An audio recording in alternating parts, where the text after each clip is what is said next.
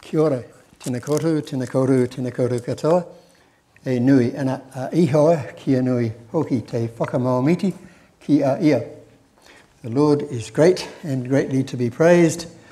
Coming to you in Te Reo, in the national language of the Maori indigenous people of New Zealand. Thank you for those words, Russ. I'm glad you didn't say too many other things. But it's a privilege to be with you, and we're looking forward to being able to share the topics that are before us today. I want to open this morning by reading a passage from Romans.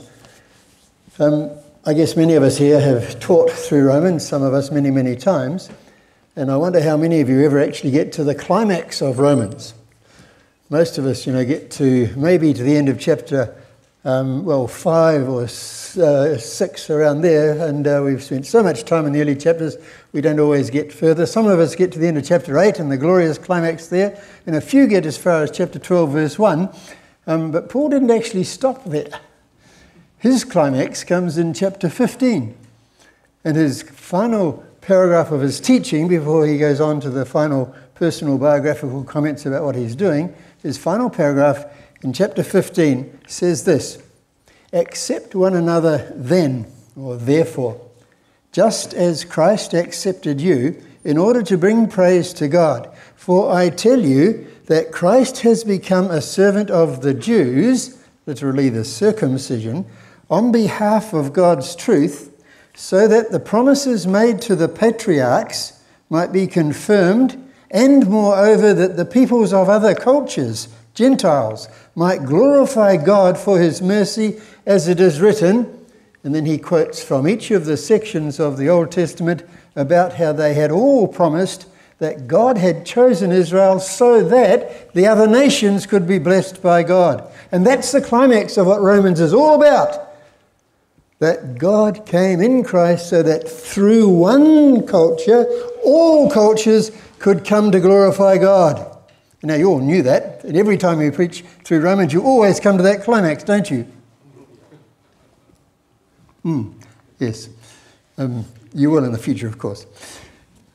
We'll come back to that as we go on, but it's a very significant passage.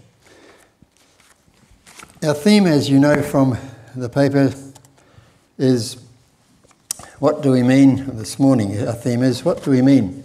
Contextualize the gospel.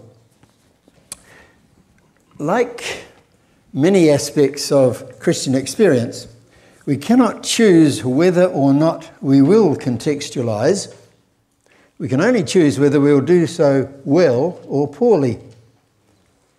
We're so much part of our culture and our world, and contextualization is so much part of living as Christians in our culture for the sake of our world, that we're constantly involved in the contextualized process. The problem is we just don't realize it. Well, what is contextualization? I want to give a definition, and don't be worried, we'll unpack it as we go. The way I'm going to explain it, I'm saying contextualization, what we mean by that is that in contextualization, we go with all our culturally acquired assumptions, experience and agenda to the scriptures with their different cultural background, presuppositions and priorities. We hear the same living message that God intended for the first readers, so that then we can go in our own or to another cultural setting to people who hold yet another list of cultural expectations, and we can explain the biblical message so that they receive it with the same impact as it held for the first readers. Do you want me to read it again, or I'll put it in slightly different words? Contextualization is the task of representing in a new cultural context the message of God so that it speaks the same message as originally given in the biblical context, but involves that movement that's often called moving between three horizons, where we go with our cultural presuppositions to the scripture, we listen to the scriptures which were written in within another cultural horizon, we hear the word hopefully with the same meaning as it was originally given, and then we step from there into yet a third culture, whether it's in our own country or another, and we start to share what we've learnt through that dual process to start with in yet a third cultural setting. And the process of getting it right, of relating the scriptures into that other culture, even though we've come with our cultural understanding to understand it, is the process of contextualization. That involves all these things which are listed there. Understanding the scriptures properly, exegesis, interpreting them properly, hermeneutics, translation and explanation, the whole communication process, and application. And we can use the ugly words indigenization or enculturation if you like. In other words, contextualization is bringing together all those processes and making them work so that the people who we speak to hear the message of God in the way that God intended when he first spoke it through the apostles and prophets. I want to make one or two, I hope quick, conditional statements. The first is that, I'll get through all that. I am presenting an evangelical approach to contextualization, and I want to distinguish it from some other approaches. Probably better that I read things here so I don't go too far astray. The paper presents an explicitly evangelical approach to contextualization. We see the task as primarily relating the authoritative message of the Christian gospel and scriptures into the thought forms and lifestyles of people within their own cultural settings, taking their culture seriously in the process. We take the authority of Scripture as God's revelation to all humanity as the essential starting point for the contextualization process. Other approaches, notably Catholic and some mainline Protestant approaches, start with the cultural realities as they are and give them more or equally important authority as sources of truth. They give the scriptures only relative authority alongside culture, church tradition, human reason, and experience in the social sciences, etc., which potentially may carry equal authority as sources for the contextualization process. Now, I am not presenting or talking about contextualization in that sense. I'm taking the scriptures as the essential starting point, and I believe that the scripture is therefore, the scriptures and therefore scriptural translation must be an essential part of all models or approaches to contextualization, not just one option we can choose or ignore. Now, I'm going to do a sidetrack because many of you will know what I'm talking about. Others I want to perhaps bring along if you're not sure. Probably the most popularly used introduction to contextualization these days is Stephen Bevan's very helpful, and I'll stress that, book on models of contextualization. He lists in his second edition 6 models of ways of going about contextualization, which he calls the translation model, the anthropological model, the praxis model, a synthetic model, transcendental, and then he added the last one after having published the book and realizing he'd left a whole strand of thought out, the countercultural model. Now, I'm not happy about that because what Bevans does is he treats all sources of revelation as of equal authority. Whether it's church tradition or the local cultural practices, they're of equal importance for contextualization as the Bible itself. And he fails to appreciate the essential place of translation of the scriptures and the authority of Scripture within any of those models. All of the models have valuable things to contribute, but unless the Scriptures, and therefore the translation of the Scriptures into understandable languages, are at the heart of the models, they're immediately potentially going astray. And so I want to stress that clearly. There's some information in the footnotes of the paper you'll get after the presentation that you may want to come back to or discuss, but for those who know what I'm talking about there, I hope that might be helpful. You can ask questions on it later if you want. So, an evangelical approach to contextualization, and when I'm talking about culture, I'm using the kind of definition that Paul Hebert made popular. Culture, as we're using the term, is an integrated system of beliefs, of values, of customs, and of institutions which express those beliefs, values and customs, Culture binds a society together and gives it a sense of identity, dignity, security, and continuity. So with those ideas behind us, why bother about contextualization? Well, my introductory response or simple answer to that is the nature of God's way of providing salvation demands it. When God chose to save the world, he contextualized his message in Christ becoming incarnate. God himself broke into a new culture, a new context, and he expects us to follow the same pattern. We can't do the same thing because we are not God, but we can follow the pattern. And I spell that out in the notes that you'll get later. What I want to do is to offer some key principles of contextualization. I'm not offering you yet another model, but I hope the things I say would in fact apply to any of the models that you might choose, and I would want to suggest they apply to all of them. What I'm going to say will be in three sections. First, talking about the importance of grasping the cultural factors in contextualization. Secondly, upholding the biblical truth factors in contextualization. And thirdly, seeking and finding, hopefully, the appropriate interplay between these two factors in the contextualization process. So, first of all, grasping the cultural factors in contextualizing. The first thing I want to say is that Christians accept and respect cultures as part of God's original intention for humans. I want to repeat that because not all evangelicals actually agree on that. Partly because as evangelicals we think often that the Bible begins in chapter 3 of Genesis. And for important reasons. But I want to suggest if we want to understand contextualization properly, we need to start in chapter 1 of Genesis. And when we do that, we find that we can trace God's intentions for cultures right back to chapters 1 and 2. So we need to look at those a little carefully. First,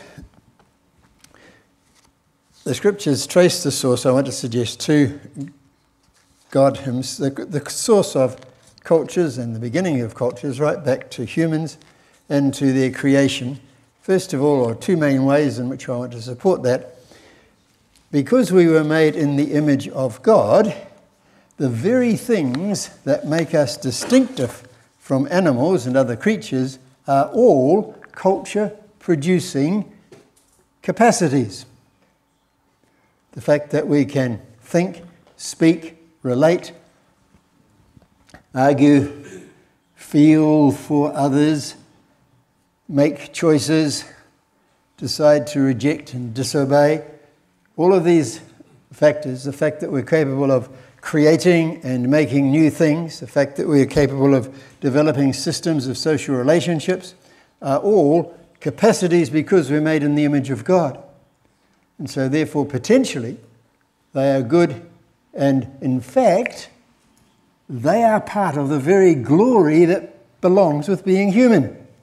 Now, it would be really sad, wouldn't it, if we continued to take that which is in fact the inherent glory of being made in the image of God and say, no, it's all bad.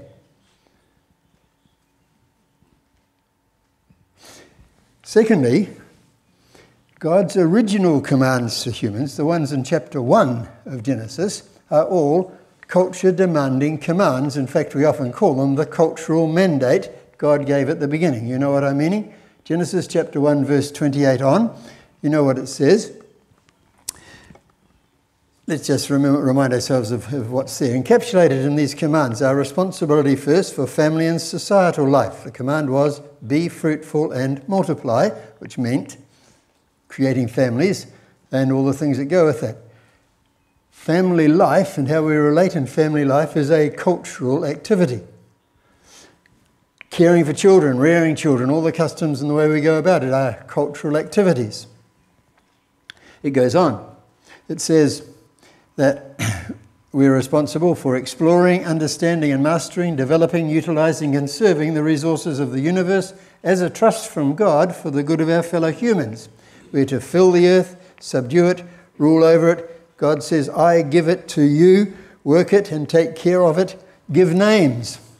These are the very substance of chapters 1 and 2 of Genesis, and all of them are commands to create culture.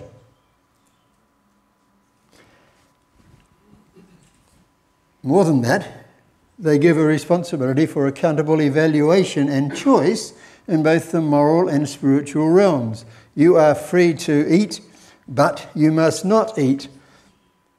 You know what I'm referring to? These responsibilities are fulfilled in and through our culture-producing behaviours. These cultural capacities and God's original intention for them antedate the fall. They were there before the fall. In fact, Genesis 1:31 says it's precisely having given the commands, God then says, this is what was very good. This is God's good and perfect desire for humanity, that they be involved in producing cultures. Now, this gives a huge honour and dignity to culture, because it's the way we express what God made us to be in His image and what God originally intended us to do to glorify Him. So we can have, and we ought to have as Christians, the highest possible respect and appreciation of culture if we actually take the first 2 chapters of Genesis seriously. Now, I hope I can assume that everybody does that, and we can go straight ahead from there. We'll see. Secondly, of course, God oversees the historical development of cultures, and in fact of the cultures of all nations. We all know Acts chapter 17, Paul's words on Mars Hill, where he said how God had controlled the movements of cultures, He'd controlled the places where people had settled, He controlled the times and the periods for which different cultures were more significant internationally. And the biblical picture is that God's in control of all of those international affairs and all the way different cultures and different nations express their cultures. God is overseeing them all. And as you know, in Jeremiah chapter 12, I expect you all know this passage well, it tells us quite clearly, here are the words, "As for all my wicked neighbours who seize the inheritance I gave my people Israel, I will uproot them from their lands, and I'll uproot the house of Judah from among them. But after I uproot them, I will again have compassion, and will bring each of them, the surrounding nations, back to their own inheritance and their own country. And if they learn well the sayings of my people and swear by my name, as surely as the Lord lives, even so then they will come amongst my people." Their inheritance and their countries. God appointed the inheritance and countries of all the non-Jewish, non-Hebrew nations, just as much as He did of the nations. We often in our preaching say, God only gave one land to one nation. That's not true, according to the Bible. He gave each land to each nation. And God's superintendence of the history of humanity shows that He cares about their cultures and how they work it out. Thirdly, God honours human cultures in a very special way by coming in person to live amongst them in the person of His Son. When God chose to reveal Himself in history, He confirmed the importance of human cultures for eternity. He didn't shout His message from the distance by some intergalactic boom. He came in person in an ordinary human setting, born of woman, born under the law, as Galatians puts it. Thereby, He gave dignity and value to our human scene, to our human cultures. Moreover, Jesus Christ tied proper understanding of His salvation to the particular culture in which He was born, that of a Jewish woman living under that Jewish law. Salvation is of the Jews, He told the Samaritan woman. Its salvation history is made normative and authoritative for defining all valid salvation experience. There is no other name given under heaven amongst men by which you can be saved. There was something special about God coming into the world, obviously, but He came into a particular culture into the world. He didn't come generally to mankind. He came to a particular group of people. He then offered a transformation to that people and said, and now you're responsible to share it with every other culture in turn. This was His plan and His purpose, and by that plan and purpose, He gave huge dignity to human cultures. God's purpose is to enable all cultures to be transformed and to flourish in Christ. In that passage that we read in Romans, in Ephesians, it tells us that this is the great mystery that the New Testament disciples found so hard to grasp, that God cared about other people, that God didn't just want to bless his people for their sakes. He wanted to bless them in the sense of them becoming a blessing to others. And that the mystery previously hidden before the coming of Christ was now gloriously open, that Christ among you, people of Colossae, Christ among you, people of other places, this is the hope of glory. This is the wonder of God's great final plan. God working in and through other cultures. His intention was that they would begin to share in the transformation and the flourishing that's only possible in Christ. We can go further. In Christ, each gospel receiving culture's life and heritage is purified and fulfilled. In that verse I just quoted from Colossians chapter 1:27, it tells us clearly that when Christ comes into a culture, he comes to give a hope for glory. He comes to turn them around so that within their culture they can begin to look forward to fulfillment in him. So much so that by the time you get to Revelation 22 and 24, it tells us that the kings of each nation will bring from their glory to contribute to the glory of the new heaven and the new earth. I wonder what is the glory that you from, where do we start? From Suriname or from Australia. What glory could they possibly contribute to God's glory? Or from... Good sense of humour. Oh, right, okay. Will you get the point? What is it that is distinctive about your culture, your nation? The scripture says you're going to contribute into the great glory. There's no need for sun, moon or anything else because God will be the light, and yet that light's going to be enriched by the glory that comes from every nation. Now that's an amazing reality. And I hope we're all thinking it through and making sure that our people so value their culture that they've got their presentation to bring, whether it's their dancing or their music or their singing or other aspects of their creativity. I don't know, but boy, it's going to be wonderful to share in it. And now, it's easy to forget that this is what God's looking for. Certainly, it will mean purifying that culture first and fulfilling it in Christ. But that's precisely what Christ came to do. He transforms each culture he invades. He reproduces the pattern of the incarnation. Andrew Waugh's my professor, and I'm going to quote him a number of times this morning, forgive me. When God became man, he says, when God became man, Christ took flesh in a particular family, members of a particular nation with the tradition of customs associated with that nation. All that was not evil, he sanctified.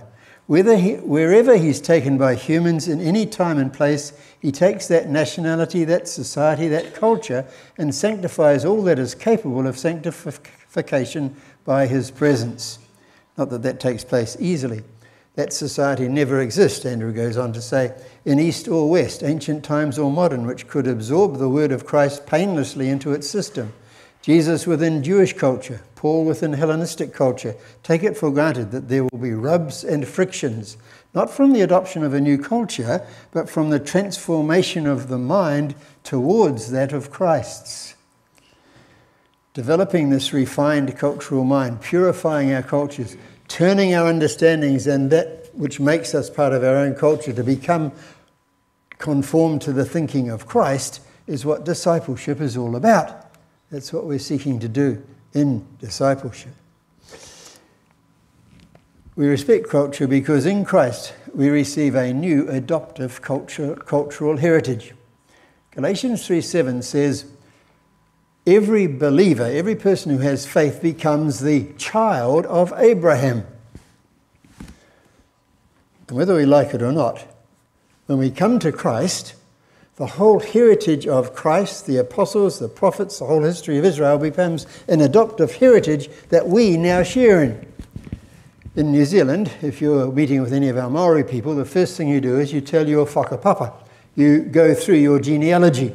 They love Matthew chapter 1. Several of my friends can recite it right off. Because they go through their whakapapa, they go through their genealogy and say who their father, mother, grandfather, grandmother, and they go back as many generations as they're able, and then they say, and they pick up in Matthew chapter 1, verse 1, and they go through to verse 18, and they say, that's my whakapapa, that's my inheritance as well, because they're in Christ, so they've got his heritage as their heritage. That's a very, very wonderful thing, if you understand the importance of heritage, inheritance, and ancestors, which immediately cuts out most of the Westerners, but others, I think, will all know exactly what I mean, right? Yep. Thank you. It's an amazing reality because it actually helps in the contextualization process very, very importantly, because not only when we come to contextualize the gospel into our own culture do we have other neighbouring cultures to compare it with, but we have this whole heritage of biblical history and church history against which we can compare our contextualization as well. We are the richest of all people because of this huge depth of heritage which is ours now. I could go on a long time on that, but we better not. In Christ, each culture is therefore liberated for global impact and destiny. As Romans 15 said, each culture is invaded by Christ so he can turn it around so that the members of that culture in turn can reach out to the next. And this is God's plan and purpose. Well, if we put those things together, I hope you will see what I mean when I say the distinctive thing about a Christian approach to culture is that we can accept and respect them because we realize God's intentions for cultures. But obviously, we have to say more than that. The second thing we need to say is that culture is an ever-present limiting factor in adequate contextualization, and I'm going to give you a number of reasons for that. First, because all cultures have been spoiled by human sin. I don't have to tell you that. You know how real it is. I was going to go and flip through and have a look at Romans chapter 1 and trace the inevitable regress that comes when, because people reject the known truth about God, refuse to put God first and don't say thanks to him, a procession begins which leads to deluded minds and twisted values, to substitute gods, to perverted desires and bodies, to corrupt conduct generally in the society, and ultimately to the place where we call bad good. In New Zealand, we call homosexuals heroes. We have a hero parade in our sad city, where the good has been totally reversed to become evil. We make out of those who disobey and disrespect God's pattern, we call them people to be stars, idols we even call them, and we have competitions around the world to find out who the latest idol can be. We honour and exalt and glory in that which we should be ashamed of, blushing about, and be apologising for. We turn it all upside down. And it's not just in those other cultures. This is not just a Westerner's assessment of some other culture. This is my assessment of my culture, because I know Paul was right. But if you're not sure about it, have a look at chapter 2 of Romans, where he then has a look at what happens to religious people who do the same. And he says that God's standards for them are just the same. There's only one standard. We all need to hold the truth humbly. We all need to honour God, not self, always. And we need to do good gratefully, because God has no favourites. We need to respond to the light we've received, and it's right living, not religious knowledge, which counts. It's the reality of our religion, not the image of it, that's will stand us in good stead before God on Judgment Day. And every one of us will be asked the one question when we stand before God: have you obeyed the light you have? For some, that light will only be the light of conscience. For some, it will be the light of conscience and law. For some, it will be a light of conscience, law and gospel. So a greater level of responsibility, but the same question: what have you done with what you knew about God? And the sad response, as we all know, is that because God treats people equally, all are equally guilty. And that's your summary of Romans chapter 3, but you all know that. And that's what I'm summing up in the statement there. Culture is an ever-present limiting factor because all cultures have been spoiled by human sin. Thus, the Christian view of cultures, then, if we put together what I've said so far, can be summed up like this. The Christian view of cultures gives both the highest and the lowest assessment of culture. Good contextualization attempts to be true to both the potentially great but only partially realized good and the awfully distorted and twisted characteristics present in every human culture. I want to say that strongly because some people assume that in contextualization we just ignore other people's sinful ways. We shouldn't, we can't, we mustn't. But we must also remember the potential for good. But culture imposes on us in the way we go about doing contextualization because our cultural presuppositions are so all-pervasive that they can in fact determine all that we do when we are trying to contextualize. Our attitudes toward our own and the other culture we're preaching or speaking into, our historical perspective on their culture, our involvement in promotion of a cause, the role or function of our activities, our professional standing as we're sharing the gospel, our own personal perception of ourselves, all of those things skew the way in which we actually present the gospel message. And sometimes they do the skewing without us even realizing it. We don't realize how much our own presuppositions are actually making us selective about how we present and explain the gospel. But always the gospel is being interpreted through the lens of our own cultural experience and our standing within our own culture. As we seek to pass on biblical truth across the cultural horizon of our own society, then we are liable to distort both the original intention of the scriptures and the responses of those we serve because of the way these usually unconscious, culturally determined attitudes govern our actions. Missionaries are funny because they are very quick to pick up the moment anybody in the new culture twists scripture. They'll see it immediately, it happens. But we're very blind to when we do the very same thing and we take no notice of it. But in good contextualization, the contextualizer is very conscious of how he or she can also be rereading the scriptural message through their own culture and distorting it in ways very similar to what the converts do when they first hear that message. So we need to be aware of the all-pervasiveness of our own cultural presuppositions. More than that, culture tends to narrow selectively where scripture broadens and diversifies in the process of contextualizing. As Westerners, we are all assured about the vital importance of the propositional truth that Paul sets out so clearly in his letters. Clearly, the New Testament letters are vital for understanding the gospel because we're Westerners.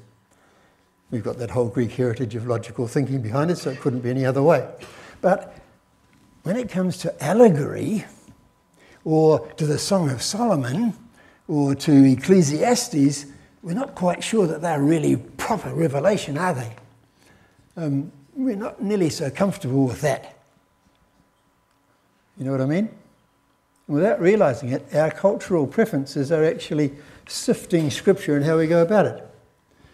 I'll never forget, I was completely stumped and had no answer when a student one day said, we'd just for the first time in class, we'd worked through some of the Proverbs and we're sampling some of the passage of Proverbs, and the first reaction one of the students had was, Mr. Hitchen, why didn't our missionaries start with this book when they started to evangelize our people? If you'd started here, we would have all been listening and taking notice.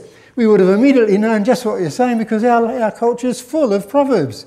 And so many of them sound exactly like what you're seeing here in the scriptures. Why don't you use Proverbs as your first step in evangelizing?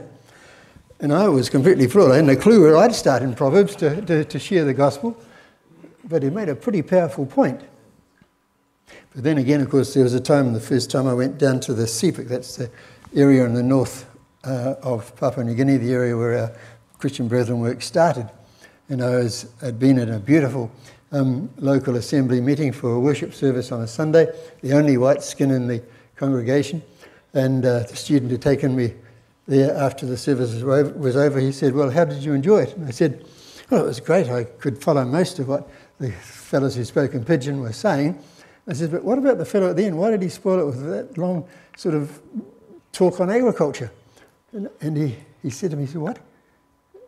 You didn't understand what he was saying?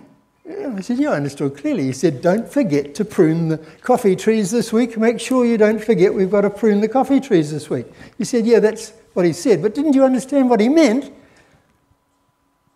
I said, well, tell me, because I don't know what he meant other than what he said. He said, but how could he make it any clearer? He was reminding everybody that next Sunday is our annual offering for, and he mentioned what it was, and we must make sure we don't come without the fruit in our hand for that offering. No, he hadn't mentioned next Sunday. He hadn't mentioned any offering. He hadn't mentioned being ready for it. He simply told the parable. And only the dumb European couldn't understand it. You get the point? I'm not happy with allegory. Biography's okay, but it's too imprecise for my Western way of thinking. But that's because my culture tends to narrow what the scriptures broaden and make very much wider. That's what I'm missing there. The third thing we need to say about cultures are always integral to grasping truth, because we can never express truth in a purely supracultural form.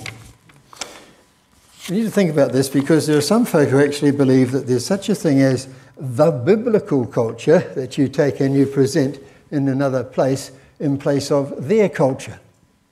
But no such thing actually exists.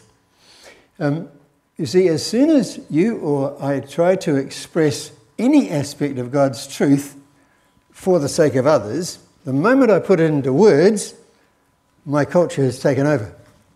Because only words I can use are the words of the English language or talk Pidgin. But the moment I put any thought into words, I've used culture. I've used the thought forms, the language, the ideas which I have brought up with. And so every person who speaks the gospel speaks it through their cultural window and through their cultural perspective. There's no such thing as a gospel which is not enculturated. The idea that any one cultural group writes the universal theology is simply wrong.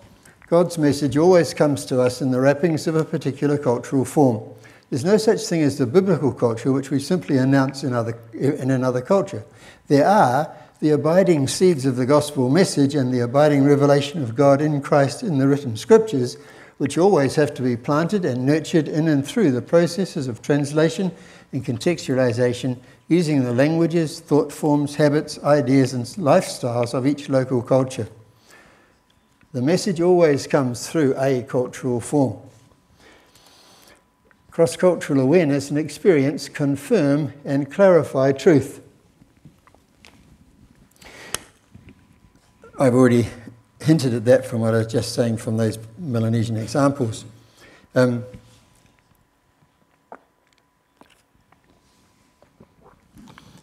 think most of us in this room will agree that it isn't until we actually move cross-culturally that we often realise how limited our understanding of the scripture was.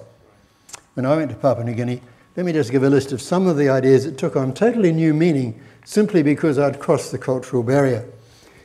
The involvement of unseen forces in everyday life and Christ's role as cosmic ruler and upholder of nature and spirit powers, I'd never thought about until I went to Papua New Guinea. But the Bible's full of it.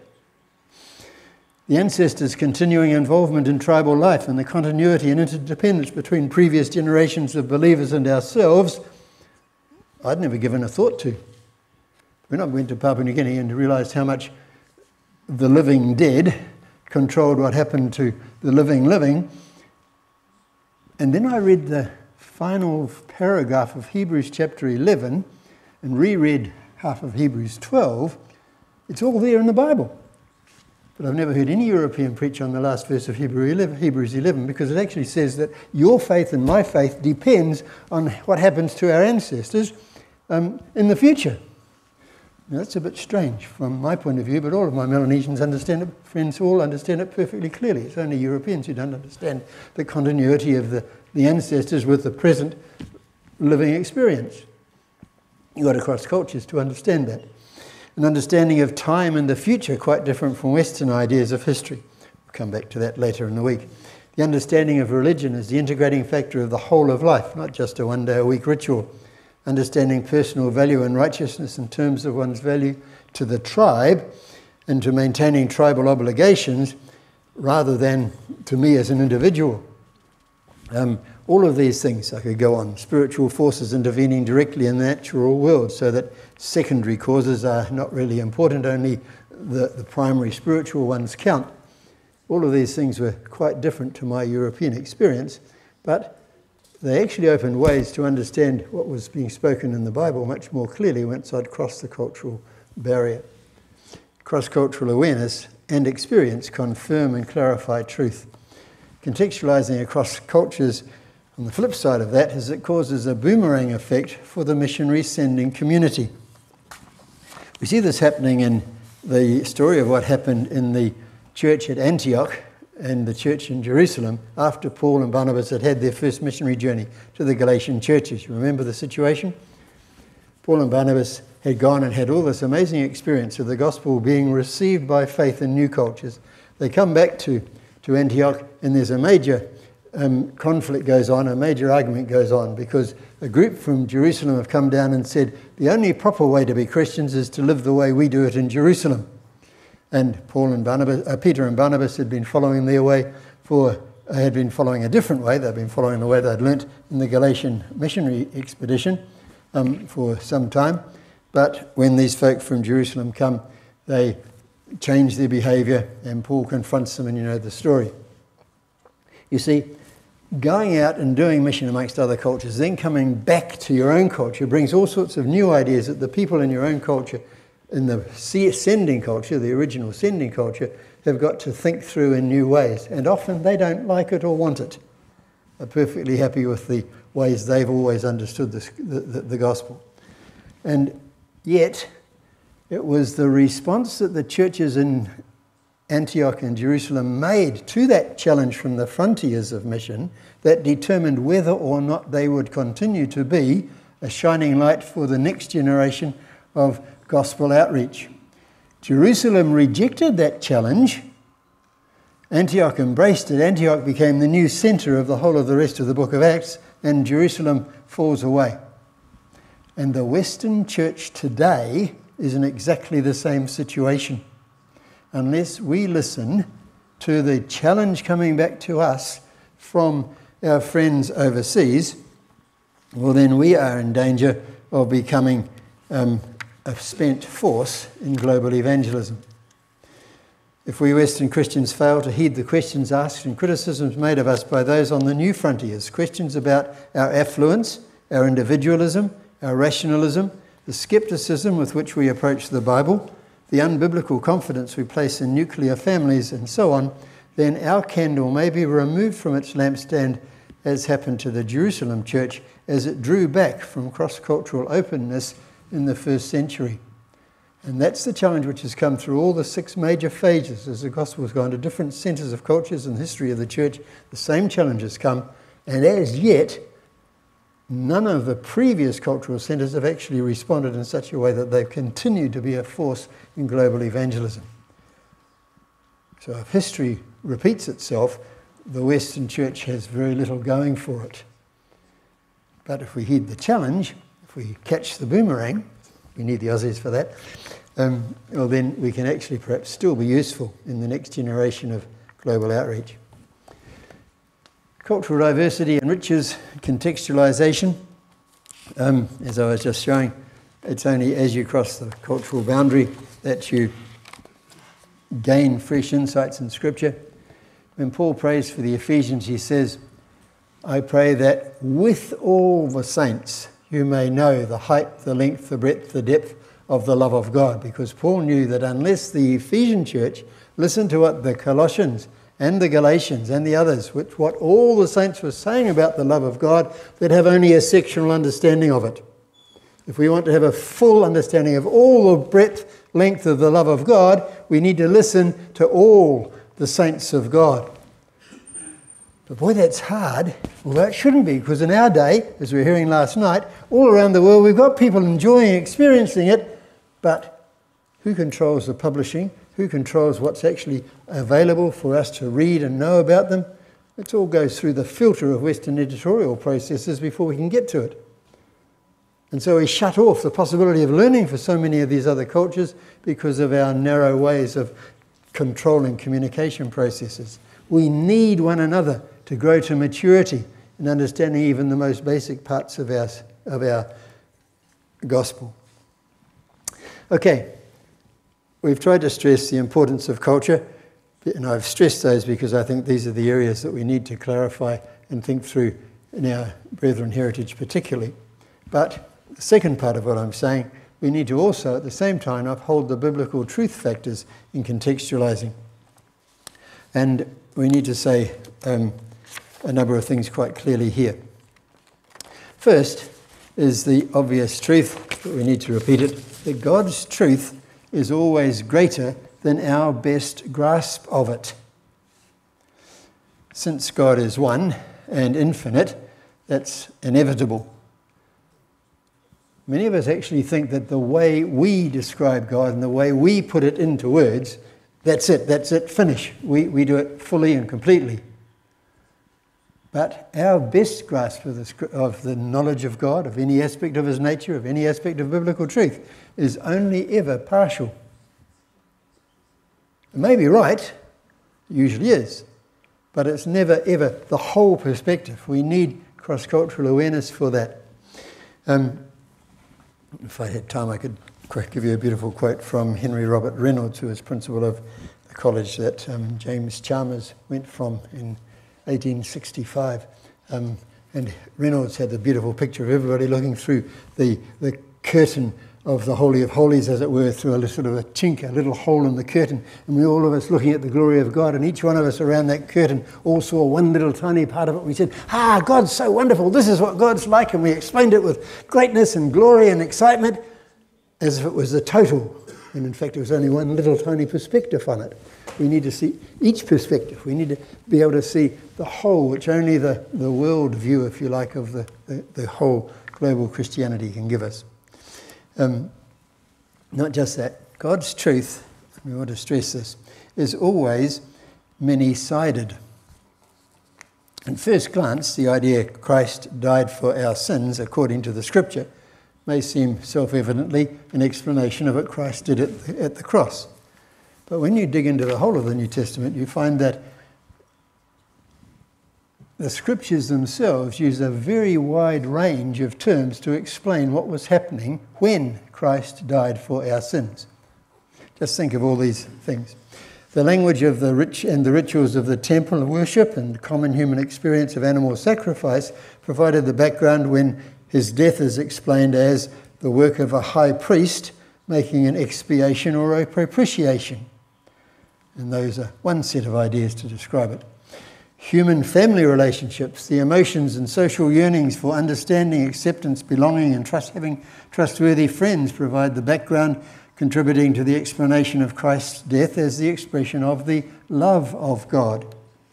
The commercial language, the transactional experience of the marketplace, lies behind the metaphor of Christ's death being a redemption. He died to buy us back. The interpersonal relationships, interpolitical relationships, battles and conflict, and our sense of shame and experiences of lapses in loyalty lie behind the reconciliation term used to describe the death of Christ. We go to the law courts and listen to the legal terminology explaining Christ's death when we speak about being justified before the just judge. Binding international treaties, human contracts and wills, concepts of loyalty to formally enacted political commitments will lie behind our description of Christ's death as initiating a new covenant. You get the point? All of those different ideas, temple ideas, commercial ideas, redemption, each of those different ideas are used and are necessary to understand the fullness of what Christ was doing at the cross. None of these explanations is adequate in itself. Each one is true according to the Scriptures, and what I've mentioned is only the beginning. The reality is so deep, wide and extensive, a range of explanatory metaphors are essential to make clear what Christ Jesus achieved through his death and resurrection. And if we had time, we could go and look at all the different ways sin is described metaphorically in the Scripture, or all the different images for the church as the bride of Christ, the branches on the vine, the people of God, the army of God, you know the rest. Every aspect of biblical theology is described in the Scriptures with a range of metaphors, never a single idea to make clear what it's all about. And that's very important. We need to grasp that when we are in the process of contextualizing the gospel into a local situation. The many-sided wisdom of God keeps the contextualizer humble when offering his or her best explanation of what the Scripture means. And then, of course, the same thing is implied when we talk about the nature of truth as seed. In Christ's own parables of the kingdom, he repeatedly likened the good news of the gospel as seed being sown in different kinds of soil. And we all know that different kinds of soil are necessary to bring out the full potential of the one kind of seed.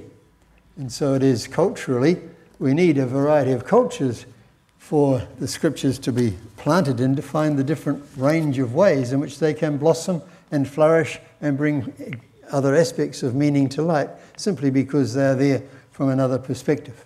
The great cry of the Reformers, the great cry of our progenitors at the beginning of the Brethren movement, God still has more light, fresh light to break forth from the Scriptures.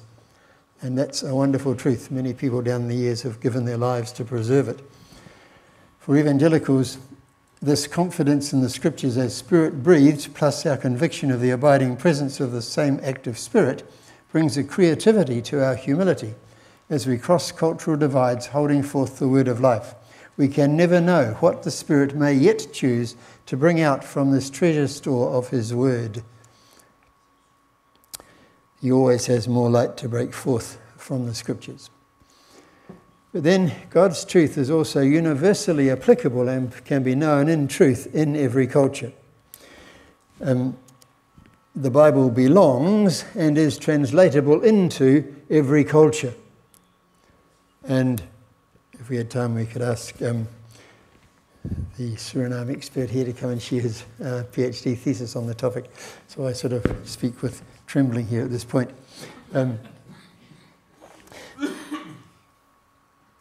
The significant thing is that this is what makes the Christian gospel different from Islam, for instance. Our gospel is translatable. It has to be to bring its message home fully and clearly to people. We don't have to have the sacred language to preserve its truth. Its truth is actually secure only as it is continually translated into other cultures. Because the Bible uses transcultural metaphors or word pictures for every key doctrine. I've just illustrated that from the atonement. We could go through all the other areas of biblical teaching to confirm it in a range of ways.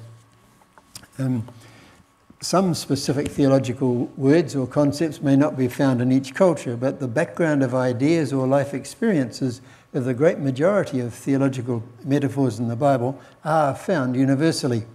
By using a range of transculturally meaningful metaphors to explain the many-sided truth of the facts of our salvation in the Scriptures, God the Spirit has opened ways for us to contextualize these truths into local cultures by means of common human experiences to which the metaphors refer.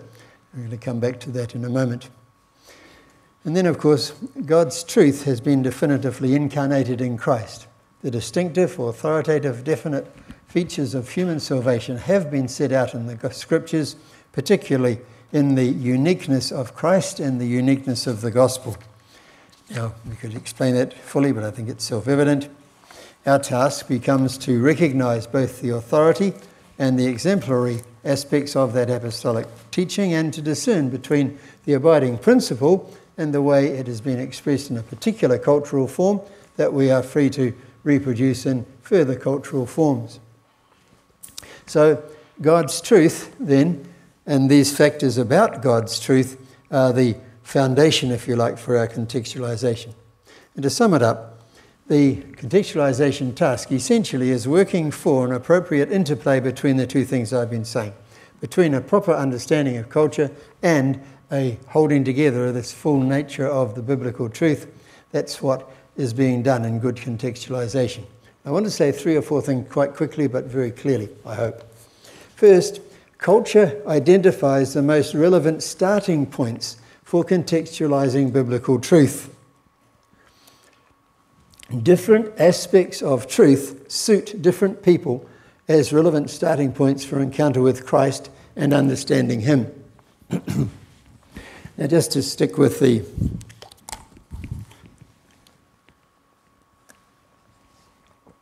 atonement examples we've been using, in some cultures, the justification metaphor is not immediately relevant because the legal systems under which they work don't parallel the biblical background sufficiently to immediately to be able to latch on to what justification is all about. But in those same cultures, the background to reconciliation and the shame that goes with broken relationships is so deeply ingrained that the moment you talk about reconciliation, everybody knows what you're talking about. You get what I'm saying? So as a starting point for the gospel, in some cultures, justification might not be a good place to start, whereas reconciliation might be the ideal. In some places, the whole redemption metaphor of releasing people from the powers has got immediate relevance in a way that certainly temple language might not have. In other cultures, the whole concept of love might be so fresh, if it's explained biblically, as to really stir up a yearning and desire that people will gladly respond to, whereas judgment before a just judge is not where they're at if they're wanting to hear God's word as a starting point. Get what I'm saying? We need to learn to scratch where it itches culturally if we want people to be responsive and to hear as an evangelistic starting point. And we could go on and follow that through, and in the paper I do try to spell that out a bit. We all know of Wayne Dye's book on focusing on relevant sins. We all know about Don Richardson's Peace Child and the use of the analogies the redemptive analogies that he referred to there. And I could challenge you, if you like, one question at the end. Which transcultural starting points in the scriptures and in your culture that you're working in would be the best place to start to explain the gospel for your people? I don't have to say, do I, that obviously the four spiritual laws don't immediately fit in all cultures all around the world, but you got that point without me saying it. Secondly, culture will determine the communication means and modes. We need to actually bring the gospel to people in ways that they know how to appreciate and understand it. Obviously, language is the first thing, but thought forms, patterns of speech, use of parables, use of allegorical language, all of these kind of things need to fit. The conceptual frameworks, how their worldview fits, how they're thinking about time and about relationships and about obligations, where these fit. We need to make sure that the gospel is being presented in ways that fit within and make sense within those frameworks. The culture would therefore determine the teaching and learning styles that we adopt as we begin the contextualization process. And then thirdly, from the culturally sensitive, the culturally relevant starting point that we've just spoken about, we must reach up to biblical fullness in contextualizing truth for mature believers. It's not enough just to stay where we begin. It's not enough to scratch where it itches and just talk about the one or two metaphors that fit in the local culture. If we want mature believers, we've got to fill that out in the discipleship program to make sure they come to understand the full range of things. Why do we have so many people in the West who, as Christians, have never got to grips with materialism? One of the reasons is that we've never stressed the idea of being pilgrims and followers. Not many people in the West want to hear that they haven't got a lasting home here and that they're on a journey where they don't need to carry anything in their bags and get on with it. No, they're very comfortable, thanks, in their big flash home, and they want to stay there. And we let them have it. We never challenge that in our preaching. Why? We ignore the metaphor of followers and pilgrims to our peril, and the result is we've got so many half-hearted Christians living in affluence and forgetting what they should be doing because we've neglected one aspect because people say, oh, no, that's not relevant in our society at the moment. Well, if we don't preach it, they'll remain immature because we haven't preached it. You get the point I'm making? We find the culturally relevant starting point for evangelism, but we must fill out the full range of biblical explanations to get mature believers, and that's what the discipleship program is all about. It goes from the first initial relevant starting point to increase the ones that are not quite so relevant, and we explain the relevance and we bring people to fill it out in their own personal experience. Now that's important because this broadening of understanding is essential to avoid unhealthy syncretism. When one aspect of biblical teaching is overused or treated as if it is all the Bible teaches on that topic, we can easily distort truth. The various metaphors given in Scripture to fill out the meaning of central theological concepts all need to be considered and applied for believers to come to mature Christian lifestyles.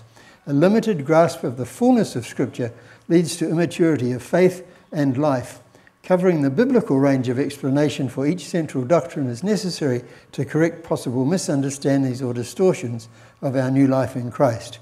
Every culture favours their own ethnocentric readings of the Scriptures.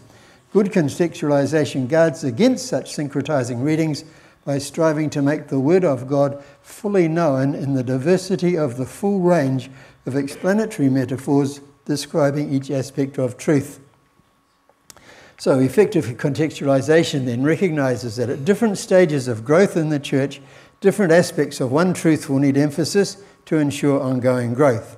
Common problems such as legalism, seeking shortcuts to holiness, unwillingness to face the cost of discipleship continue to challenge groups of Christians in every culture at different times.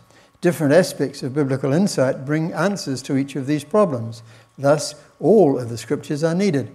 Maturity in Christian behaviour and social involvement requires an in-depth grasp of a full range of biblical teachings on ethical issues and so on.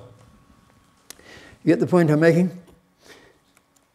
The last one, in-depth cultural transformation is the goal of any adequate contextualization. Being loyal to the Scripture, but reaching to the point where the culture itself is turned around and seeks to reflect and follow the ways of Christ is the goal that we're working for.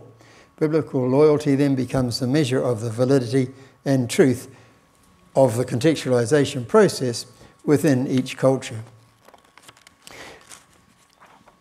All right, what have we found? We've said that for effective contextualization, we need to grasp the cultural factors in contextualization. We need to uphold the biblical truth factors, and we need to work to hold them in the kind of balance that I've suggested comes when we get that process that we've just followed through. Namely, we start with the culturally relevant biblical truths. We ensure culture shapes the processes and concepts that we're talking about. We move on to the full range of biblical metaphors, relating and applying them in the local culture, so as to ensure maturity and worldview level transformation. And by God's help, we'll try to give some examples of that in the Scriptures tomorrow.